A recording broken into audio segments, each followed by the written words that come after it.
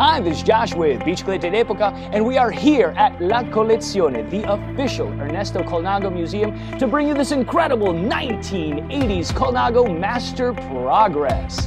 This is one of the rarest Colnagos ever made because it never made it to production. What you're looking at is a prototype.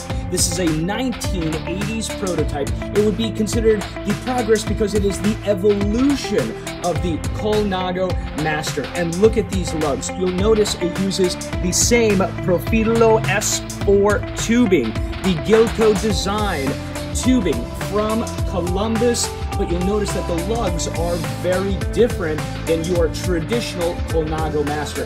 What makes this bike exceptionally unique is the split down tube. Look at that, absolutely gorgeous. You'll notice that this design was carried over to the Bi-Titan, the Carbo Tubi that had the split down tube.